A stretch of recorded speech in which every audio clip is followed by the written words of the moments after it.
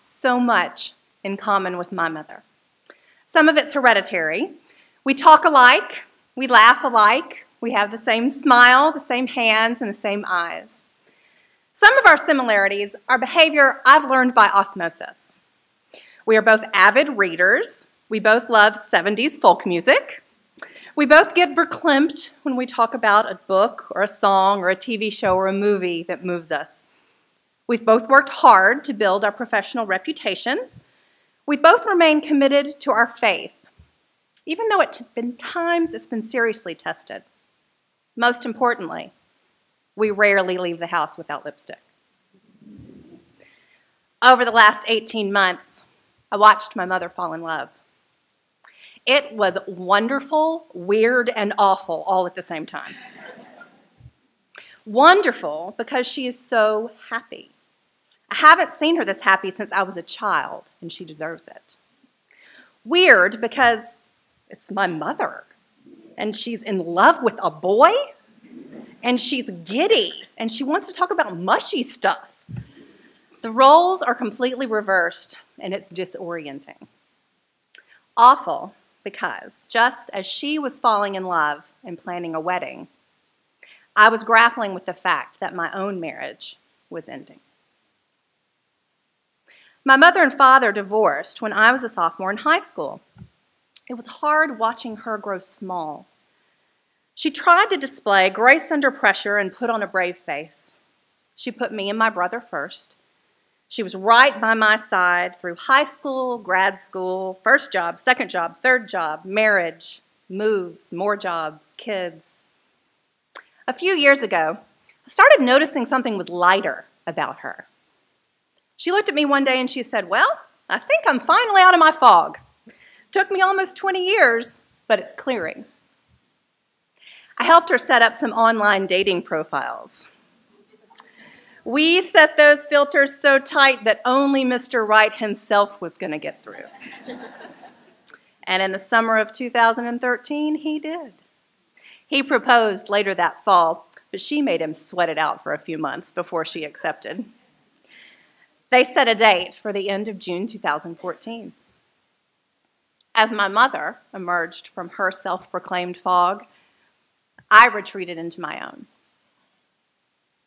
By the time Mom and her beau made their engagement official, my husband and I were desperately clinging to the hope we'd make it. But I think we both knew we wouldn't. Anger, shame, blame, and hurt had worn us both down to nubs. And those exposed nerves just jangled and caused tension in the house like you wouldn't believe. We were snappish with each other and with the children. It was my turn to grow small. For the first time in my life, I didn't feel like I could talk to my mother about this. I didn't want to be the black cloud raining on her parade. So I smiled while she talked about wedding plans, while inside I ached and worried. I dutifully accompanied her to register for gifts, choose food for the reception, and pick out a dress. Those are wonderful memories, to be sure, but it's if I slept-walked through the process. As she and her fiancé consolidated households, I eyed the furniture they were selling and giving away. "You need to tell them to store it," my husband said. "You know, in case we separate." He means when. For when we separate, I thought. But I couldn't say it out loud. Not yet. And not to my mother, who was over the moon happy. The wedding week arrived, and it was full of laughter and joy. Mom was gorgeous. She smiled nonstop for 3 days, and I don't think James let go of her hand once. They were surrounded by family and friends, celebrating their love and commitment and future. I was determined to be the picture-perfect matron of honor / daughter of the bride. So I smiled, laughed, hugged, joked, and served as best I could. I managed to keep my mask intact almost the whole ceremony, but as I stood at the lectern to deliver my reading, I made the mistake of looking out into the crowd. I saw my husband sitting with a strained smile on his face. I saw my sweet children sitting next to him, oblivious to the pain that he and I were in. And then I caught my mother's eyes. My mother, my support, my compass, my heart, my mirror. My voice cracked.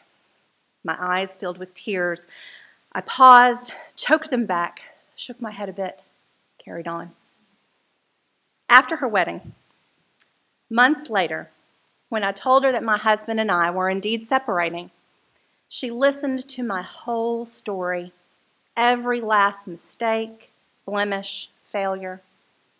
She hugged me and she said, "You've done so much for me in the time that I've been by myself. You've rescued me so many times. Now I'm going to rescue you right back." And she has. These days, I can feel my own fog lifting a little bit around the corners, slowly but surely. My smiles are more sincere, my laughter more genuine, my day-to-day feels more authentic. I look at my mother, so happy, so giddy, so mushy, so in love, and I am grateful. Grateful to have so much in common with her. Grateful that she has walked this path of single motherhood before me. Grateful in knowing that I may once again walk the path that she's on now.